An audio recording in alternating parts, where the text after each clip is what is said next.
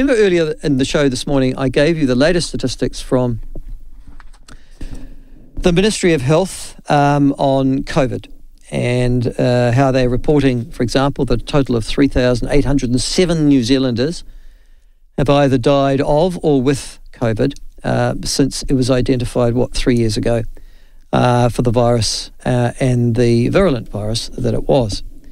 How we reacted to COVID, will partially be dealt with, but nevertheless, we know that in part one of the reasons, and maybe the better part of one of the reasons why the government of the day effectively closed New Zealand down was because it believed that our health system could not cope with the massive number of people who might be calling upon it. But in an article just published recently by the Dean of Otago University's Med School and the Pro-Vice-Chancellor of Otago University, Professor Robin Gauld, he makes the point that our health system was struggling for a long time before COVID arrived on our shores in 2021, and that every day, every month, for years now, we have been regaled with its failures and with the human tragedies and miseries that have been caused by it. Joining us to talk about this and to think at least about what a future might look like now that district health boards have been disestablished, which were a failure of their own, but I can only tell you that from personal experience. And what a future might look like in a country that is not rich. Professor Gauld joins us. Professor, thank you very much for doing so. And did I get that right? You are the Pro-Vice-Chancellor of Otago University as well. No, Morena, thanks very much, Michael. Thanks for having me on this morning. So I'm the Pro-Vice-Chancellor of Commerce and Dean of the Otago Business School. Ah, right. Okay. So you don't have a medical background per se?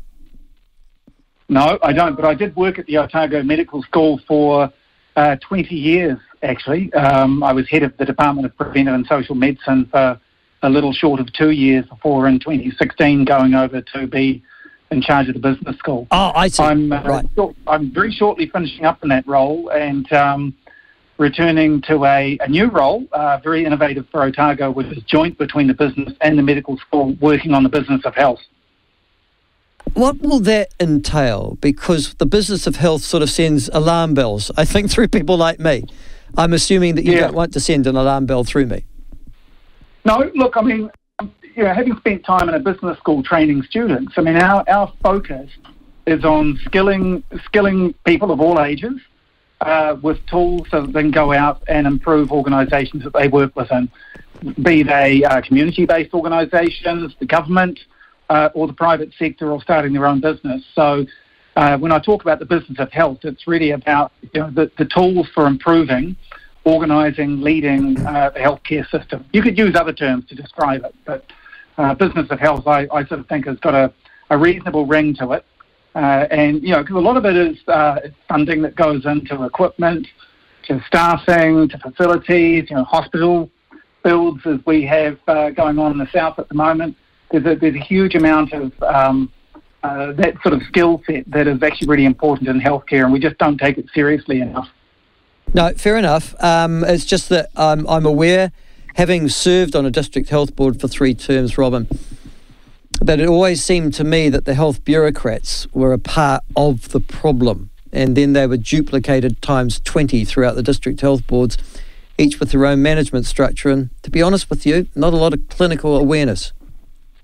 Yeah, no, I agree with you on that. I was not a great fan of the district health boards. In fact, I think I wrote prior to them being set up when the legislation was going through, I wrote a book sort of speculating about the last chapter, speculating about the DHBs, and I sort of pointed out a whole range of areas where I thought there were going to be, quite significant challenges, and it's turned out to have been been true, really, unfortunately. Oh, they were a disaster, mate. They were a disaster, Yeah. and I was in them. So you could just see it evolve, and you couldn't do anything about it either, because it was also there was this unnatural relationship between health bureaucrats in Wellington, and between health bureaucrats and the DHBs, and between the two of them, they were more consumed with the business side, as I said, than necessarily getting the clinical outcomes.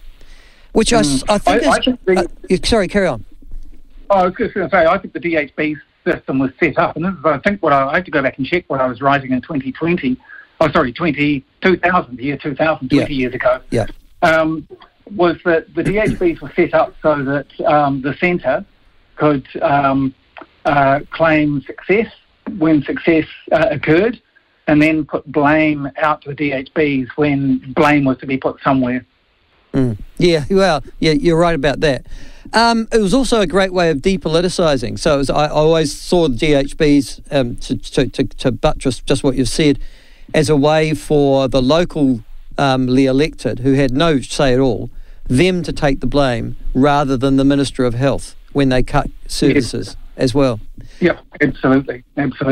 All right, now, COVID made things worse, though. We are discovering now that our response to COVID, when we thought was so clever, has in actual fact exacerbated many of the difficulties in the health system and throughout the Western world. One of them was stopping people getting access to health services during that period of time, which of course has had for many people disastrous consequences.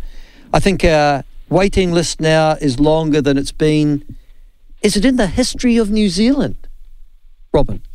It quite probably so, actually. Yeah, quite probably so. I'd have to go back further into history, but I strongly suspect it's the worst it's ever been now. All right. Thinking forward, we've now got two health organisations, one Maori, one not, and that's the question we're talking with you. You are arguing for reforms of the health system. They need to be big and they need to be long-term to be effective. Where would you start? Look, I think, I'm a supporter of the current directions. I think the structures that are being put in place are good. They're moving in the right direction. The issues that are of great concern to me are that the way in which we fund healthcare in New Zealand is setting the new system up really to probably not achieve what its goals are, which are to eradicate the variations up and down the country in terms of access, to get more sort of national consistency in terms of how we deliver, and open up access to care, for those most in need, and then also to improve equity of access. I just don't think the reforms are going to deliver on those goals, which are really important, really important goals for all of us and all of the different populations in the country who have varying access and varying health outcomes. The difference in life expectancy between different groups, Māori and Pacific, and people of lower socioeconomic status and others. The issue to me is that we're continuing to fund healthcare through the tax system, which just sort of pushes money out into the health system, which has then been spent. The issue to me is that we need to try and open up the resources of the entire healthcare system, so that's public and private. What we all know is that if you can pay, and people do stay quiet about this because you start to disrupt it and you're losing access to a lot of people who can pay and benefit quite well out of the private system. Those who pay will go private. It costs a heck of a lot to get private treatment. The private system works in an uncomfortable coexistence with the public system. I mean, most of the specialists have a public role as well as their private role. The public sector buys quite a lot of service from the private sector on a sort of a contract per contract basis on different kinds of arrangements. We have ACC that uses the private sector quite a lot. They're a different organisation, of course. So I think it's time that we had a good conversation around a social insurance type funding arrangement, which is more like ACC. And you'll find this in Germany, South Korea, Taiwan, Japan, and other parts of the world have social insurance. So just to get this right, I pay my taxes to get a public health system here, and as you say, the service is pretty spotty. 1.2 million New Zealanders, I think, are estimated to have private health insurance in this country. But so if I want to get something quickly done, I might go and get it in the private health sector. But you're saying there needs to be a separate payment, a social security payment, on top of that, so that everybody can have the same access to health services as I get in the private system. Is that right? Not fully. So social insurance is a different funding model. So what you would be doing is stopping paying direct taxes for healthcare, which at the moment Cabinet just takes, 20% of the government budget and gives it to healthcare. So you may lower your general taxes, and then you would have in place an ACC type system where employers and employees are going to pay into a health social insurance scheme. The government probably would pay into that as well, as they do in most parts of the world that have social insurance. That would be to ensure that those who are unable to contribute enough were being covered for, and to ensure that certain goals are going to be met. And then the social insurance fund basically pays out to the provider of healthcare. So it's agnostic of provider, and this to me is the really important point. It's agnostic of who provides the care, so it doesn't care about whether it's public or private, because I don't think you can unlock the arrangements we have in place at the moment, the public and the private. I mean, these are really embedded arrangements. You just can't nationalise the private sector. It just would be inappropriate and far too difficult, and not achieve the goals that you set out to achieve. So with social insurance, it's just paying out, public or private. It doesn't care. So it's doing hips and knee joints to whoever provides them. Cataracts, whoever will provide them. We need these cataracts done. And the one really important point about social insurance, and if you go to Germany, for example, which has had this model for 175 years or something, for them what's really important is solidarity. It's the equity dimension of social insurance that's really, really critical. It doesn't matter who you are, how wealthy you are or how poor you are, you get exactly the same coverage by the social insurance funding scheme. I guess it solves the equity problem. So it might solve the equity problem, but then I can see what the political pushback might be, and you can see it as well, obviously, too. That means that somebody will be determining where I am on that scheme. Let's just say it is a knee replacement. So it'll be graded upon need, as I understand it, and then there's still be a cut-off point. If I've got money and I'm below that cut-off point, you don't want me to get access to the health service? Well, there shouldn't be a cut-off point. I mean, basically, social insurance, in theory, and this should be the case for our healthcare system in any case, we'll meet all dealing with clinically assessed needs. Yeah. We have a lot of unmet need in this country. In fact, I was involved in a paper published last week in the New Zealand Medical Journal, again, making a plea for measuring unmet secondary elective healthcare need, which we don't do in this country. So that waiting list figure that's come out, that I've stated in that paper that's come out today in the conversation yesterday, that's just the people who've been assessed and are sitting on a waiting list. It's not counting the people who have unmet elective healthcare needs that aren't being assessed. Now, I think we all think the Germans are pretty efficient people, but we're also aware of the fact that they have a pretty dynamic economy. And they have, over 60 million people there to fund it, most of whom are working and literate and skilled. Does the New Zealand economy have the same ability, given the makeup and composition of it? Yeah, I mean, that's a good question. I mean, I think, ACC has done a reasonable job over the years of providing accident and injury coverage. We know from studies of people with, say, who are victims of a stroke, compared with people who are victims of a spinal injury. And so the latter is covered by ACC, the former is the public healthcare system.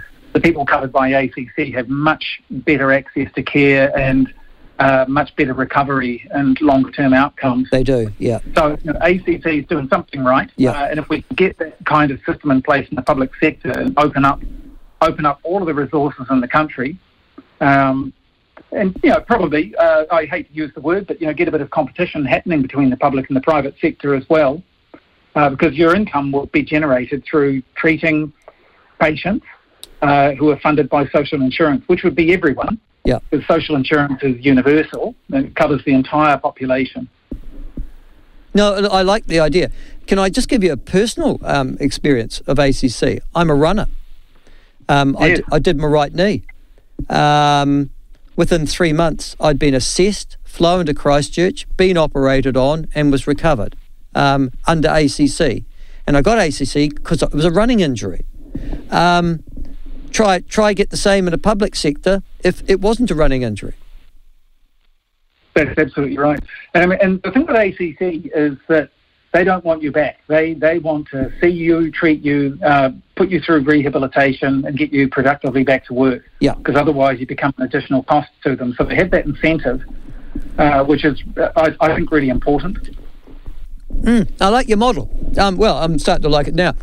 Okay, and frankly, this is the sort of ideas that should be coming from academia in New Zealand. Something that's practical, innovative, etc. And you've got international comparisons. Where do you see your major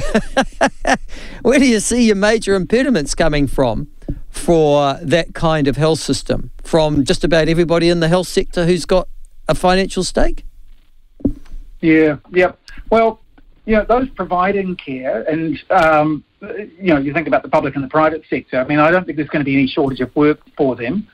It may just set up a bit more competition in terms of ensuring that you're going to get the income that is going to sustain you. And if you look at the countries that have social insurance, the public hospitals tend to have large outpatient clinics because they want to treat, and they almost turn into general practices because they want to be seeing patients in the community. It's a way of generating income for them.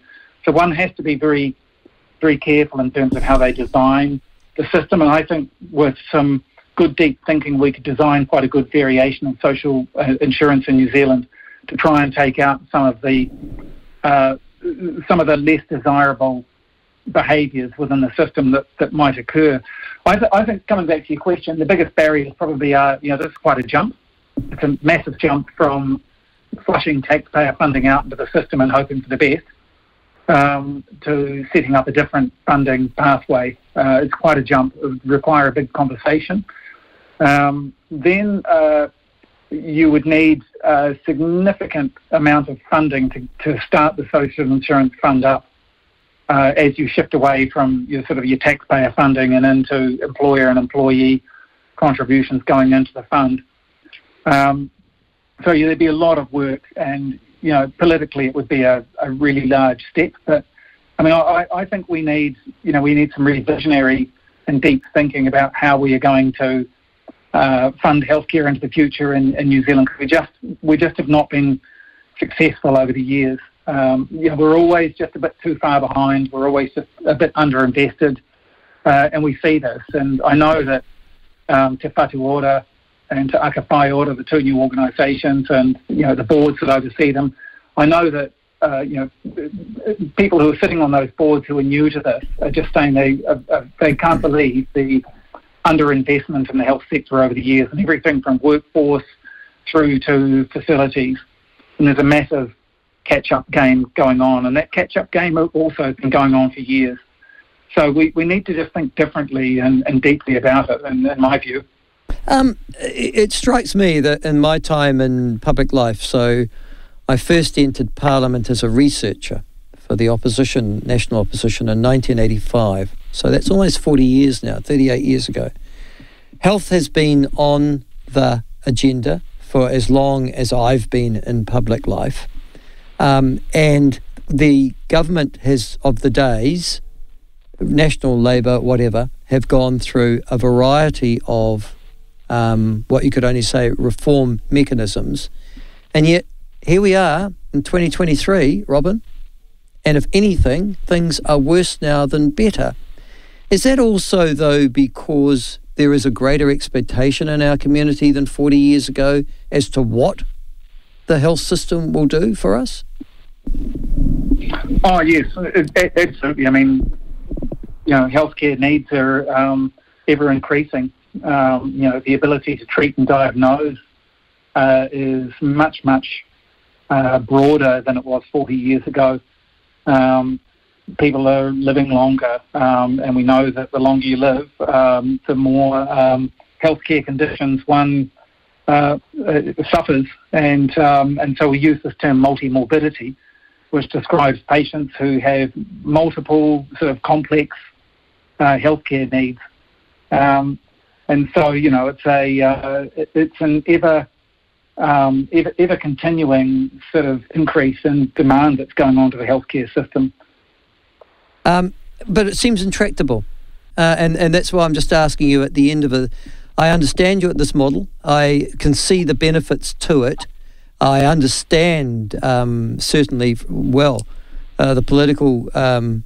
It won't be furore, but you'd have to push it through and push it through politically, obviously, against some vested interest groups. But I guess the question, Robin, and you've been around long enough too, is: are we rich enough to be able to fund the health needs of this country? Because it doesn't seem from the outside that we are as rich as the Germanys, the Australias, the Canadas, the countries that we compete against in many ways for those highly skilled clinical staff. What do you think? Probably not. It's difficult globally. Australia is an extremely attractive place for a healthcare professional to go and work in. If they like big cities, that is. And mosquitoes and spiders and so forth, they'll get paid more. Their terms and conditions may be better. So, we have this, constant sort of brain drain, I guess, to Australia of health professionals. That's something that we just can't compete with because they pay more. In terms of our wealth, I think that's a really important question. But, there are other things that we can be doing that we haven't been doing. And, one of them is really investing in what's called in the industry operational excellence, which is a term that describes basically involving your healthcare professionals, your frontline staff, in systematically improving the environment within which they work. And management, the job of management, so this is basic quality improvement, is another term to use for it. Total quality improvement, it's called. Management's job is to support the front line and ensure that they act on identified obstacles to providing really good care. We do this we've done quite a lot of this around the country. It's mostly been done in a sort of a piecemeal fashion, and probably of late there's been little ability to really focus on operational excellence across the system. And I think with Te Whatu Ora now, with the Health NZ structures being put in place, we've got an opportunity to really pull down and focus on operational excellence. Organisations, if you look around the world, hospitals, public and private, that have focused on operational excellence, strong clinical input into how care is organised and delivered, tends to perform much better than those that don't. And finally, you are a resident in an area where you are going to get a massive new building. It's going to cost over $1 billion, and there are enormous scraps about as already the kind of services that will be provided in that building, from beds through to staff. It strikes me, and I'm just interested from you from a commercial perspective, that the $1 billion plus that we're going to be putting into building a building and the services in it seems an inordinate waste of money when really you're trying to deliver the services and operations to the people that you're talking about. What's your view on that? The amount of money we spend on infrastructure compared to services? Yeah, I mean, the infrastructure is really important. And, if you talk to clinical staff, certainly here at Dunedin Public Hospital, they will say that it's actually because of the design of the building, the current clinical services building, it's often quite difficult for them to effectively treat patients. And so the design is really important. The facilities here are outmoded. They come from a different era. So having good facilities is really important. It does improve efficiency, and it does enable you to put in place the infrastructure that you need for the future. I mean, I guess my worry with the Dunedin Public Hospital build is, I haven't seen what does the hospital of the future look like, in global terms. Who's doing the who's doing the serious thinking about the hospital of the future? Because the future for healthcare is 50 years from now, very different from what it is today. There are all sorts of predictions that many of the diseases that we are currently beset with will basically be eradicated, and that will be through new therapies, genetic therapies and so forth that basically stem a disease before it even occurred. So we need to be thinking really hard about what the hospital of the future looks like.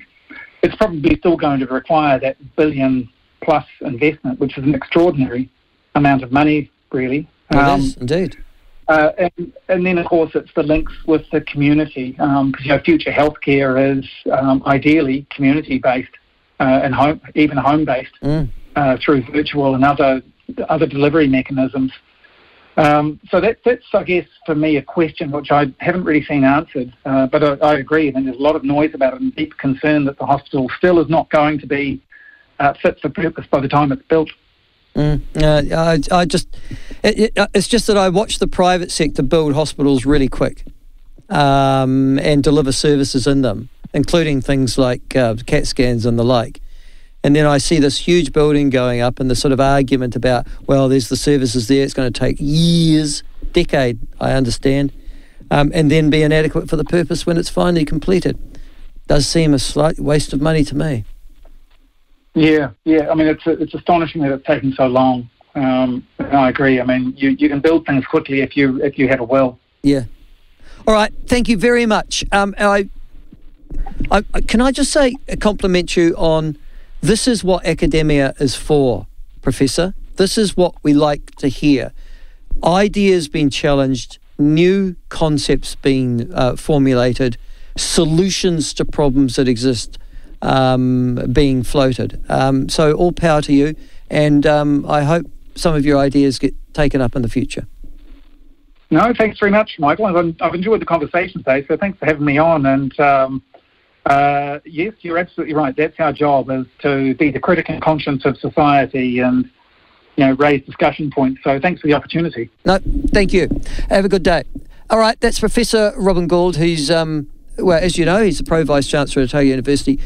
But our health system is an absolute mess. And if you've tried to access the public health system. I actually had a relative of mine had a fall, a 90-year-old woman, waiting in a hospital in Dunedin. And can I also say the COVID protocols aren't making things better in those hospitals. There is this fear of COVID that, frankly, has now made it crazy when you go into a public hospital and you're waiting for somebody to be treated at emergency departments or something like that.